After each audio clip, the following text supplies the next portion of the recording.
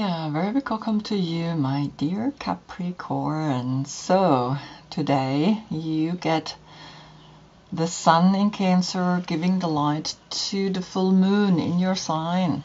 These two opposite energies, right? We have Cancer here, the Chariot through Aleister Crowley, and we have you here, this beautiful woman that is seducing us to climb the status and to use anything to get there. And of course, Cancer is teaching you to become more gentle, more sensitive, and so you can see that you are in the peak of love, of giving, of showing yourself, of giving whatever it is that you have. And now we will go slowly again towards the new moon. And so the reading today is that cycle that goes from today's full moon, highlighted by Cancer, back to the new moon, which then Sun and new moon is both in your sign again. Then you are alone, right? Here you are with yourself in your seat. You don't have any opposition.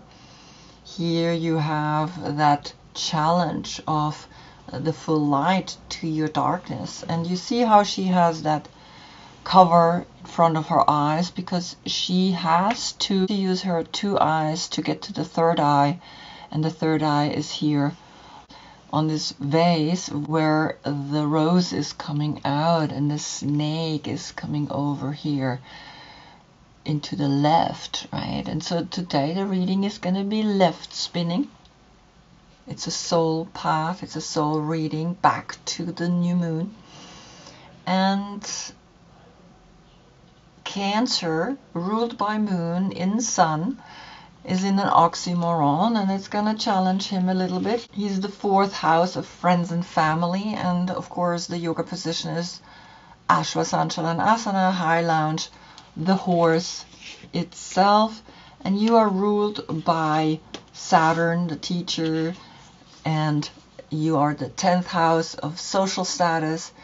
You're not climbing up anymore, you're dancing up into the third eye, into the social status of the 6th chakra, right? Because your card is number 15. And with the 15 we have, of course, the 5 elements that you see always within, and you come to the 6th, the third eye. So this is going to be the story today. It's going to be very interesting how it's going to unfold. We see now, of course, the last reading where you had Gemini Sun giving Capricorn Moon the light. And the message was next month, your full moon will be bringing you the union of opposites. And you have Cancer giving you the direction to go here into the Hermit, into that union, and through that union you can go and walk up the stairs. And you see this is to the right. Now we're going to the left, because left is soul, right is human. And the funny thing is always that people are like, okay, why is there a card with the person looking to the left? And they think it's the past, but it's actually the soul. And when they look to the right, it's the human expanding to the outer world, and otherwise we go into the inner world. Now you are the Queen of Pentacles if your birthday is between December 12th and January 8th. This is your court card. If not, look in the description below. I have listed all the cards that I'm using today, and of course all the court cards that are listed with their dates. So here you are, beautiful, loyal and wise, and actually very much radiant, giving and being this really special lady that is very fertile, right? You are water and earth. The water comes because you are queen. The earth is your element. Good, so we begin the reading.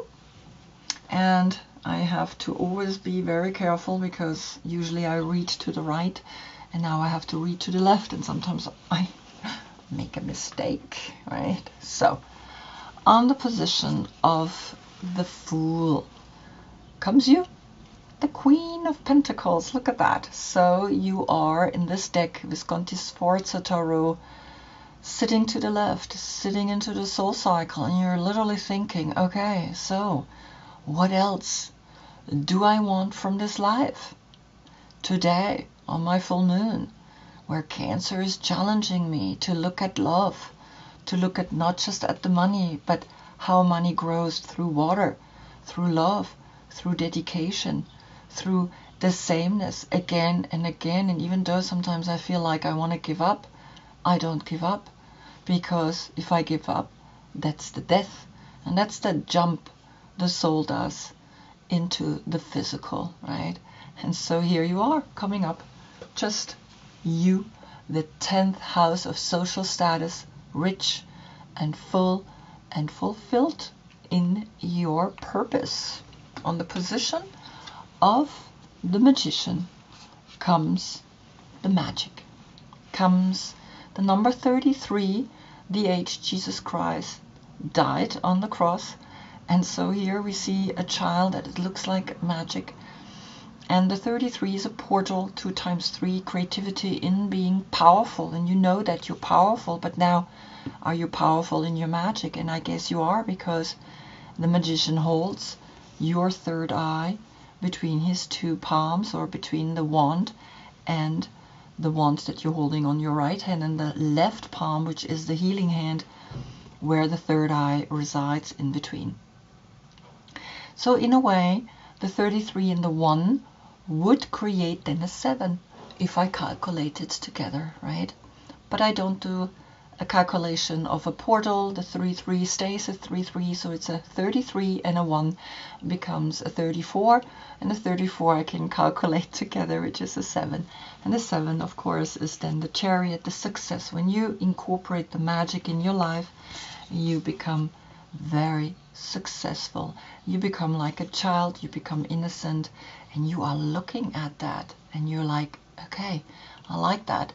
This is what I want. Yes, for this I will take that jump because my soul wants to experience this. Then on the position of the High Priestess comes the 6 of Wands, a success that brings Jupiter in Leo in the month of August, right? When the sun is in Leo, you will see there is your intuition that is letting you know you will be able to hold that power, hold that magic. And the 33 in a way would be a 6, right? So here the 6 is always that self-love that is deep within you. And you want to be that self-love, right? You want to be, from the last reading, Gemini Sun, that's the number 6, the Lovers. So you know your intuition is guiding you and leading you, and you just have to really trust it and really know that that's what the soul wants, that you trust that, because that's why the soul is here. So the 2 and the 6 becomes an 8, and the 8 is again the infinite potential to create and to be. On then the position of the Empress comes the Lovers, les amoureux. These are French cards. And so it's clear, right, from the last reading, next month your full moon will be bringing you the union of opposites, the crossing of your arms. You will give birth, because the 3 is that potential of a new generation, right? The 3 is the new one. And Gemini did tell you that of the union of opposites you will create now here with the 3 and the 6 and 9, a completion, a union, a tantric union deep within yourself, like the Hermit. And you are finding that only deep within you, in the moment that now you recognizing that Cancer is your opposite. Cancer is a loving, caring personality, and that you want to embody that you want to give birth to that the sun is highlighting the full moon right now. And so the full moon, which usually is dark, has now the light of the Cancer. And so here you give birth to a deep, deep self-love that no one can take away from you and no one can give it to you. We of course have here a 6-6, and of course if I calculate this together it would be 3 times 6, but I don't. Then comes on the position of Cancer, the Chariot, comes the 10 of Pentacles, a lot of money.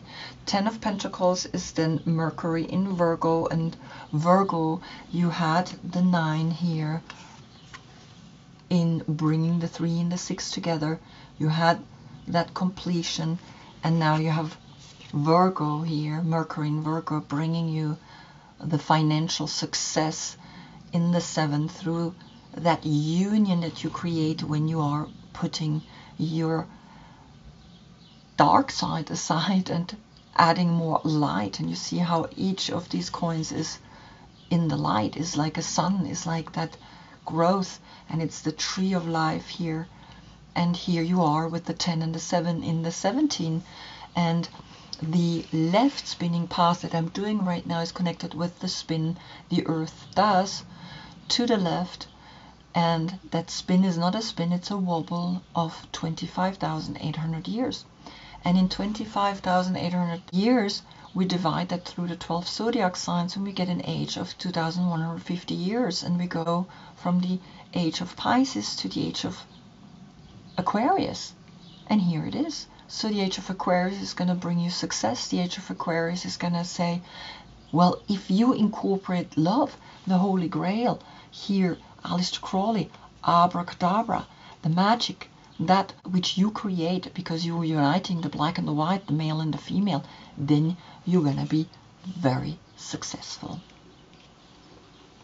On the position then of Leo, in the next month, strength, you then get wings, because here are all 3 air signs. We have Gemini, we have Libra, and we have Aquarius, and that is going to give you the strength to fly high and to know that one thought, one idea can make a huge difference. And so here the uniting forces of that innocence and that wildness, which we know here with the magic, this childlike personality, is now you understanding how it all functions, how it all works, because Jupiter in Leo has brought you the power to know that, well, as long as I use my intuition, as long as I am there for the growth cycle of all beings, then I will be guided through that strength, through Leo, that gives me the power to fly high. On the position of Virgo, which you had, right, in a way, through the Lovers and the Empress, you have Salvador Dali, and here comes the 6 of Swords. And the 6 of Swords is that moment where you're learning, where you continue, because now Mercury is in Aquarius. You had here in the 10 Mercury in Virgo, and so now you recognize that everything that you learned and now have deep within you, you want to continue to learn, because the 9 and the 6 creates a 15, which is your number.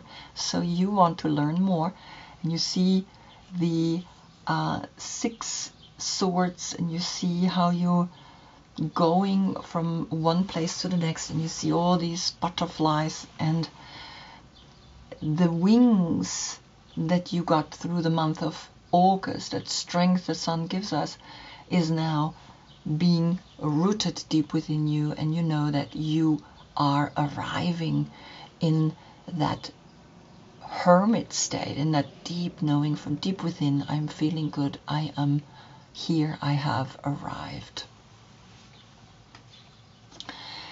Then on the position of the Wheel of Fortune, comes here the number 47, my dear friend, and you can see how she is becoming one with this animal, and the horns is what connects you to, of course, the third eye, the hair. Long hair that's not colored is very important, and you becoming friends here with this deer. The 4 is the responsibility over the success of the 7, and the 10, of course, Jupiter here, the planet of expansion. If you do things with the idea that you do it for your friends and not for a business sake, then you get the 11 with the 10 that creates then 3 times the 1. I don't calculate that together, right? The 10 is that new cycle that you're going in, and you're facing the 6 of Swords. You're facing the understanding that then with your friends you're living the outer world. You're living that world of that humanness. And so here you are called to really always be united with that which also challenges you, because friends sometimes put you the mirror in front, and all what you have studied will be tested, right? And then comes on the position of Justice, Libra, right? The month of Libra, you get here the Princess of Wands. These are all 3 fire signs, Aries, Leo, and Sagittarius. So there you get a challenge, because those are very active, very strong personalities. They act, right? They don't think, they don't wade in before they do anything. And so the discernment of the Libra positioning here to these young generations that have all this inspiration, all this fire, is bringing you then a clarity of how you want to handle it, by having this one clear thought and knowing that the scales are in its center, right? That you know how to handle these kind of action-oriented people. And so here you are, knowing how to handle them, right? Then comes on the position of the Hanged Man here, this beautiful crystal, the Mokait Jaspis, the number 36. And so the Hanged Man is the number 12, which is all 12 zodiac signs can come to this state of consciousness by hanging upside down on the tree of knowledge. And in the upside down hanging moment, you getting the clarity of you wanting to be more adventurous, you wanting to take a risk by putting yourself upside down. And the number here is the 36, which creates a 9, right? And there is a 3 here as well, with the 12, the 1, the magic, and the 2, the intuitive side, or the high priestess that brought you the Lord of Victory, the 6 of Wands.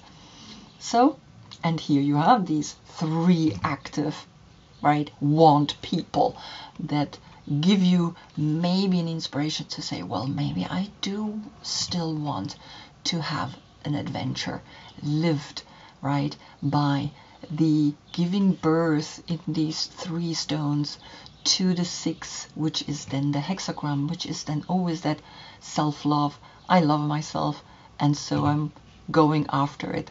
So if I calculate the 3 and the 6 together, it's a 9, and then here, of course, the 12 with it adds to it is a 12. The 12 then becomes a 3. So the 3 is left. The 3 crystals make a wish, right? Then on the position of Scorpio, Death, comes the 4 of Pentacles, and that's of course the Sun in Capricorn. But you have the Moon in Capricorn, but you are going towards the path, going back to the new moon, where you have Sun and new moon in your sign, and that's giving you then the power to really be strong, right? Because you have here already these 10 Pentacles, now you have another 4 that creates altogether 14 pentagrams, and the 14 is Temperance, is Sagittarius, is be vigilant with the risks that you take. Nevertheless, take them, because that's how you learn. And here you see this beautiful stability triangle with a triangle pointing down and a triangle pointing up, right? And the two directions of the 4 exchange as that responsibility that you're taking also over this amount of money. And then of course you still have here a coin, so altogether you have 15 coin, which is your number, the 6. Then left, the love, the self-love, that you know how to handle this amount of money. And so the 13 becomes a 4. You have a 4-4 portal here. Know that every transformation brings a new basic understanding of the material world, of the responsibility that we have to take. Every adventure needs also a little bit of responsibility. 2 times 4, feel the creativity in the heart space as well, or the responsibility of your heart space, and you are listening closely to the signs that are speaking to you. On the position of Temperance comes here now again the Child of the Wands, and so you have them twice. The Princess of Wands is again here the 3 fire signs, and here you get the 3 fire signs again. And you see how in this deck she is looking at the 4 and she's like, yes, I can do that, I can take action, because the 14 in the Temperance is the Sagittarian energy, the month of Sagittarius. You know how to take action, you know how to make things happen. You are a channel for the light, because you know when you are a channel for the light, you can make things happen. And particularly here with the 1 and the 4, the magic in the 4 elements, then calculated together the 5. And the 5 is the 5 senses that you bring by really understanding that the 5 senses are tests always, and that this test is including the guardian angel already that is always protecting you. Then comes on the position of the Devil, here comes the 2 of Cups. And the 2 of Cups is then a love that says, well, Venus in Cancer, which is giving you the light, right?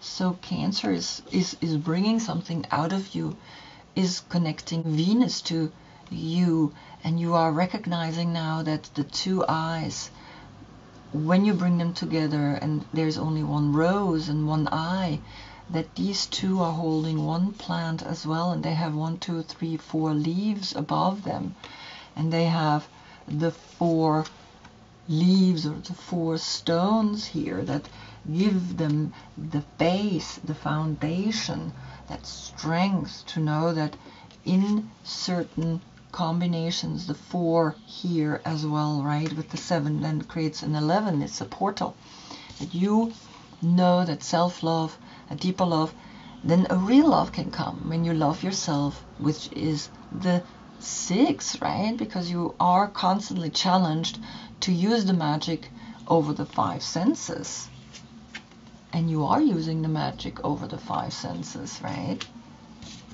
And in that you get the 6, and the 6 is that self-love that brings a true friend, a true love to you. So maybe you are meeting someone today, right, and are gonna enjoy this day because you took action to be a channel for the light. Then on the position of the Moon comes here this dream oracle, the number 40, the mindful, the groupthink, that moment where now the full moon is giving you the chance to be fully enlightened through the love of Cancer, and you can give your 4 stones, right, that are here through Scorpio, through the transformation, through the new beginnings, back to the people, because that's then the sun in Capricorn, in the time when sun and new moon are in your sign again. And so Pisces, also deep love, the age of Pisces is bringing you here that you have everything that you need. You don't need to worry. Everything is just perfect. Bring the group in, because you have the 9, the Hermit here opposite, right, which we had on the position of the Hermit. We had those 6 swords, right? Remember, the 6 swords with the Hermit created the 15, created your number, the 6. And so know also that on the position of the Empress, we have the number 9 calculated together with the Lovers, right? That self-love, when you bring that in, because the 18 is then a 9, and the 9 and the 4 creates the 13, and 13 we have then again the 4 left. So here you are, faced with responsibilities, taking responsibilities over the way you learn, over the way you evolve, over the way you know that the channel that came up on the position of Temperance, which is then the 5, is here because you have a 5 here with the 10 and the 4, right? You have the 14. Know that no matter how much money you have, you want to be a channel of light, because she is looking directly at these 4 stones, and she's like, well, no matter what, I know I want to take care of Earth. I want to love Earth. And then you will get the people that will manifest with you, because on the position of the sun, you get then here again this child that is sitting here in this magnetic attraction. The number 37 creates a 10, the 19 creates a 10, you have a 20, you have a 2, you have, through the High Priestess, the 6, the success, you have everything you need.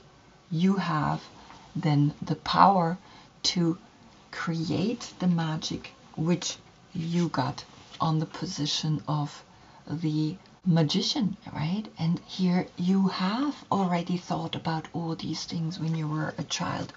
You were already connected with the magic, and now you are really living it, because you are noticing what really deep down it means. It means to bring into union the Cancer and the Capricorn, the opposite, the masculine with the feminine, the uniting energy, the forces, right, or the Kundalini that is wrapped around you, right, through the snake, and it's going from the base of the spine up to the 3rd eye, right? You see how her tail begins down here at her sexuality, goes up like through the chakras and goes over, and it's at the height of the 3rd eye. And that's what it is, right? It's that union. It's that I unite the base with the top, and it's always inhale and exhale. And so here you are in the duality. The 2 is left here with this 2 cards, and you understand, you really understand what is here talking to you, because then on the position of the last judgment comes here the Lifruma Healing Oracle, the number 53. And the 53 is then, of course, 5, the 5 senses, and 3, of course, the Empress, and together the 8, right? The strength that you got through Leo and through the 6 of Wands, and through knowing that I can get through anything, because the 20 comes then and makes a 10, and the 10 is a new cycle.